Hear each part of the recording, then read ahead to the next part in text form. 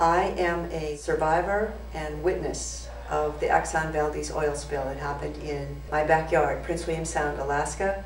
We have been in a lawsuit now for nearly 2 decades, and Exxon has managed to drag this out while it has managed to increase its profits to basically obscene levels, over $40 billion in net profits now. How did things get this bad? The conclusion that I came to in Not One Drop is that we need the 28th Amendment to the United States Constitution, the separation of corporation and state. Starting in 1886, judges started recognizing corporations had rights accorded to people. The first one was the 14th Amendment. And nowhere in the Constitution, nowhere in the Bill of Rights do we find the word corporation. This is totally judicial fiat. What this has done is allowed a consolidation of wealth and power to the corporations that now threatens to destroy the republic. We once separated church and state. We now need to separate corporation and state. On March 24th, 1989, which is when Exxon grounded and spilled 11 to 38 million gallons of oil in Prince William Sound, I was commercial fishing. I held a commercial fishing permit and I fished salmon. I also held a master's and a PhD in marine toxicology. Exxon came to Cordova, Alaska, stood in our high school gym and promised us, "We will make you whole."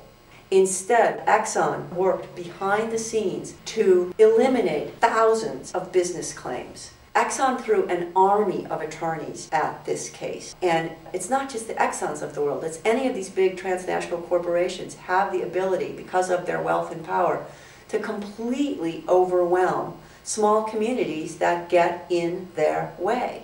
If we had had the 28th Amendment to the Constitution, Exxon would not have been able to use the 5th Amendment and the 7th Amendment. The 7th Amendment is that facts tried by a jury cannot be undermined or revisited by higher courts. So in this case, a jury of peers, ordinary people, determined that the price that Exxon had to pay was 1 year's net profit. Exxon challenged the amount and also that punitive damages should be held at all. Exxon also used in a related lawsuit the 5th Amendment. The 5th Amendment is a takings of property.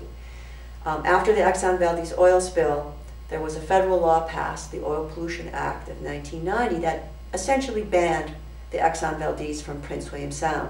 It banned any tanker that has spilled over 1 million gallons from transporting oil in Prince William Sound. Exxon said, that is a takings of our future profit. That's illegal under the 5th Amendment. If Exxon was not a person, Exxon would not have been able to apply the 5th Amendment. 5 years after the Exxon Valdez ran aground, we had our hearing, and the jury awarded us, the fishermen, the natives, $5 billion in punitive damages and $287 million in compensatory damages.